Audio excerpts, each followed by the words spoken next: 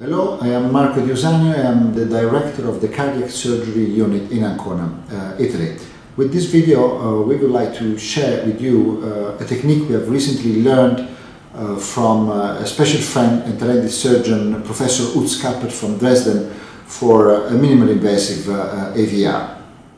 Our patient was a 77 years old female. She had a severe aortic valve stenosis and was symptomatic for exertion dyspnea. Angiography revealed the absence of a significant coronary artery disease, while the angio-CT scan showed severe calcification of the femoral arteries and abdominal aorta.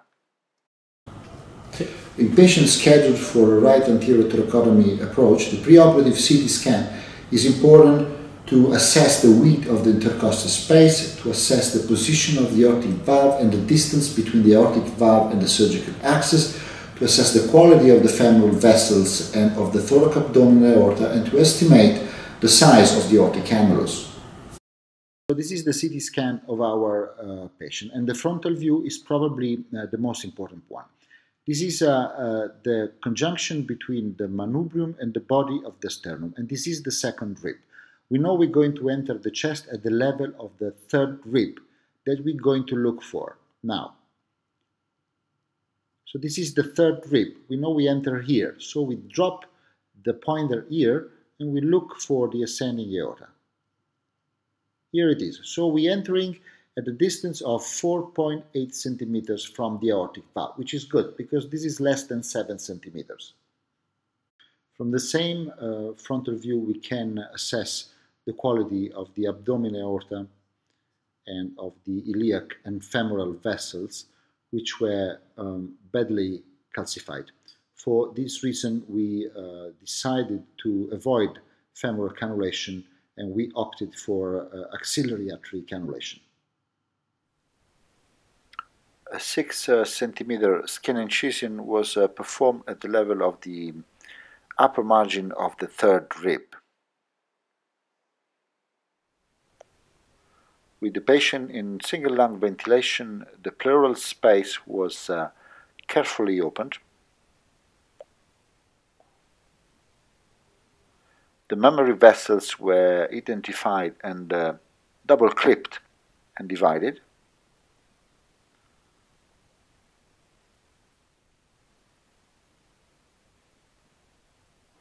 The third rib was then isolated at its conjunction with the sternum at the level of the third intercostal space.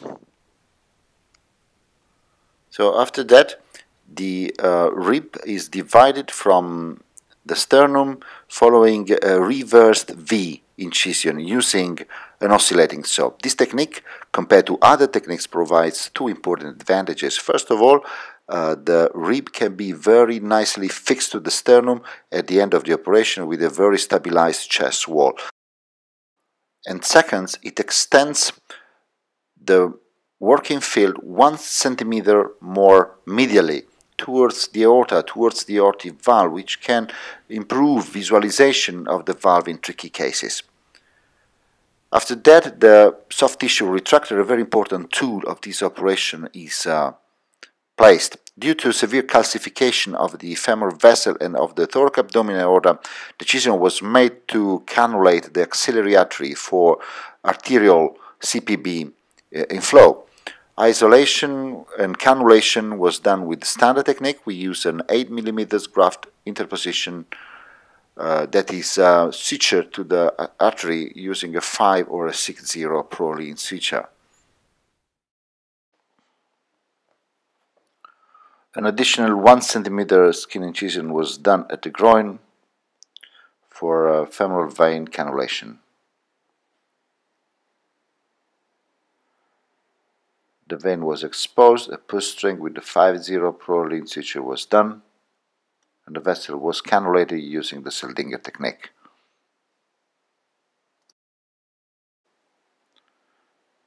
This is the dilator. An extra incision on the vein is done to allow a smoother cannulation of the vein itself.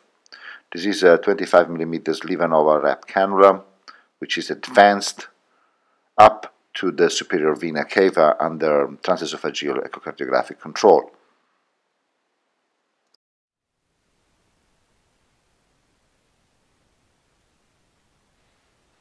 The retractor is placed again, CPB is started, and the pericardial fat is removed using cautery and paying attention not to damage the phrenic nerve.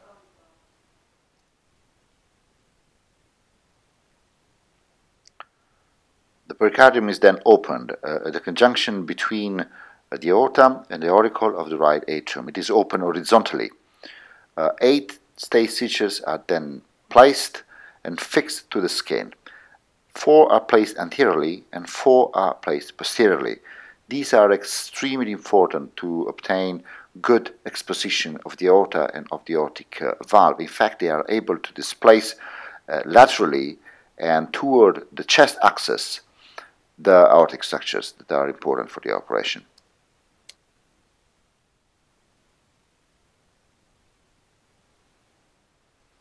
The retractor is placed again. You see we have a very good exposition of the aorta and of the right atrium and of the right superior pulmonary vein. If you see the pulmonary vein like this, it means you are in the right place. The purse string is placed on it. The heart is a little bit filled, and a Melrose vent line is placed for ventricle venting.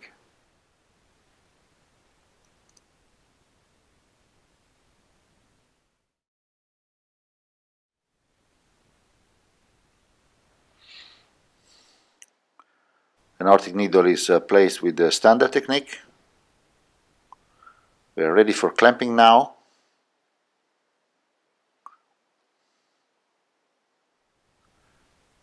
We use a signet clamp. We pull the aorta toward the diaphragm. With low flow, the aorta is clamped. Cardioplegia is delivered in antegrade fashion. A CO2 line is always used in these cases. You see it here behind the left vent line.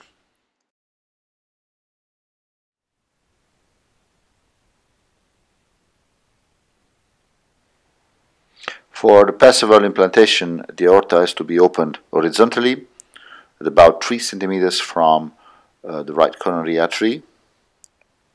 3 stay stitches are placed as usual to improve exposition of the aortic valve.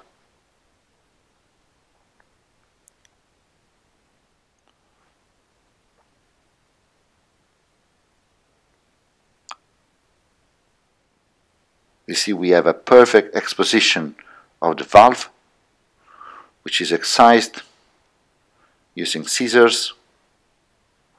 This is the right coronary cusp. The left is being removed now.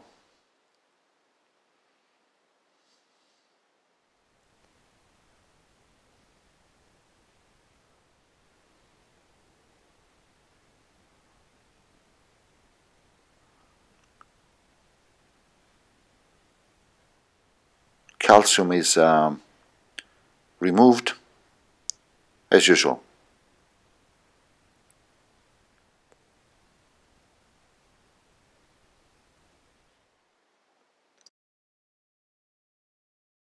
So the next step is sizing of the annulus. You see the clear sizer is easily passing through the annulus while the white is not. This indicates the size of our valve. So consistent with our echo and CT finding, a small size was selected. So now 3 sutures are passed at the nadir of each sinus. This will be helpful for parachuting down the valve.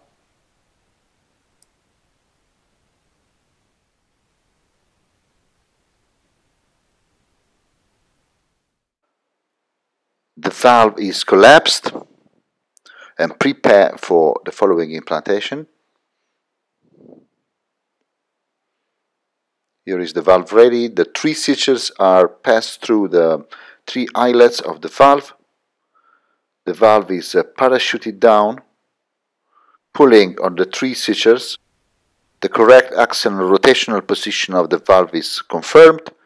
The inflow and the outflow ring of the valves are sequentially deployed with no tension of the sutures. The deploying system is removed. 30 seconds ballooning at 3 atmosphere is then performed while warm water is poured on the nitinol valve.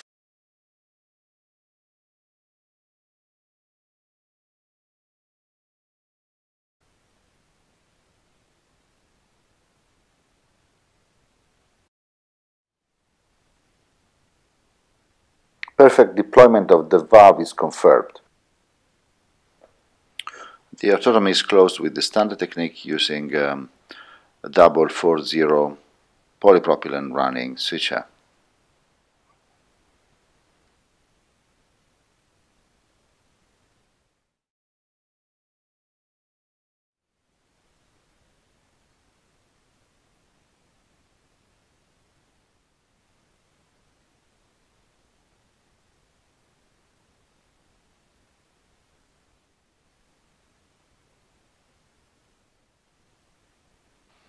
Pacemaker wires are placed before aortic declamping.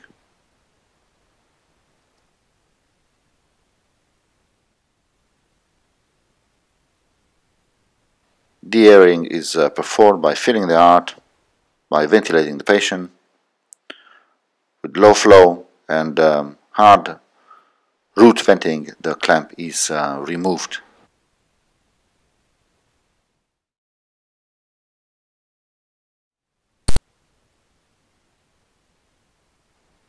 After 64 minutes of extracorporeal circulation and 39 minutes of cross-clamp time, CPB is weaned off without inotropic support, and chest is closed. We use a steel wire to refix the rib to the sternum.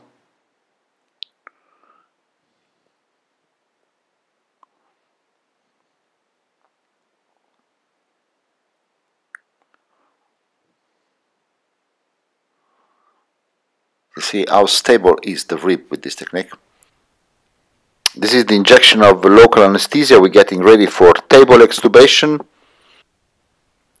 And this is the intraoperative echocardiographic control showing nicely working perceval valve. This is the long axis view here showing no intravalvular or paravalvular leaks. This is table extubation. We believe this is an important component of our 360-degree minimally invasive approach for aortic valve replacement. It allows a faster patient recovery and mobilization. In fact, this is our patient few hours after the end of the procedure, sitting on her bed and working with the physiotherapist. She will be moved to the ward the morning after. This video was meant to show our current minimally invasive approach for AVR with mini-thoracotomy. Thank you for the attention.